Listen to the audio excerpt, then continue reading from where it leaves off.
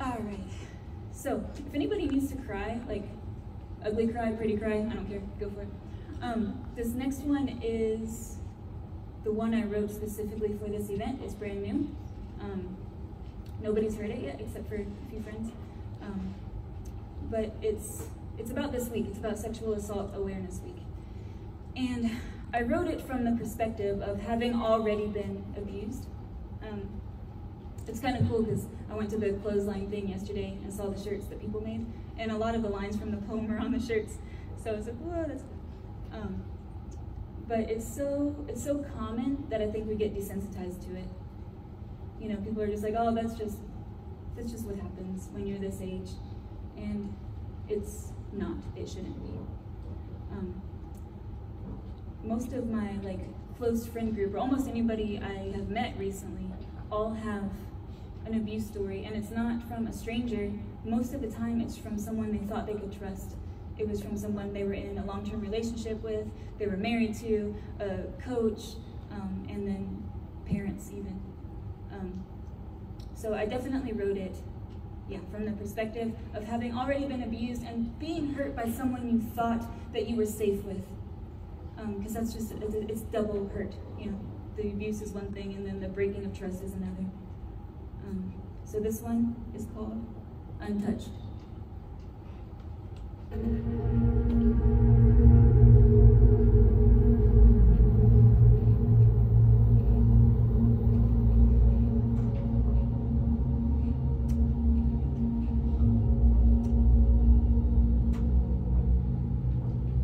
It happens so fast. When your screen flashes back to the scene of harassment, you never thought their fingerprints would leave such a scar.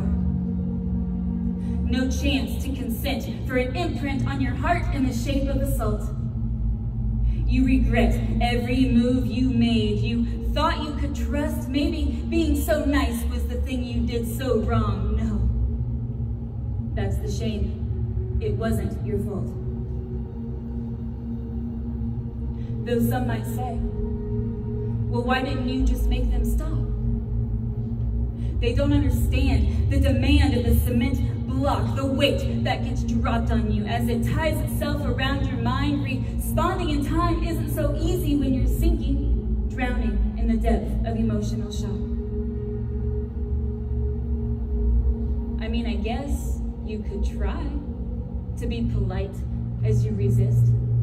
Submit a request, a cease and desist. What is the line again? How is this supposed to go? No means no, no means no, no means no.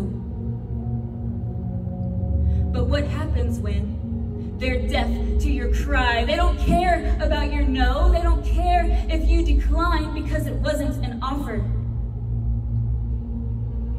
What do you do when they're stronger than you? And the glare in their eye is no misprint. It threatens the night. If you dare try to move, the punishment won't be light. So you look at the ground, don't make a sound, it's here. In fear, you realize if you try to fight, you might not make it to see the sunrise. I remember on the school bus, lust reached from behind the seat and grabbed me where I didn't want to be touched. I remember at the pool, the water was a tool, a visual deterrent to blur the occurrence underneath the current, splashing in slow motion, crashing emotions, feeling like trash, hoping the chlorine was strong enough to burn my skin clean. I remember the day. A thought crossed my mind without looking both ways. Was this just normal? It happened so often, even though it hurts. Was this just a formal way to flirt?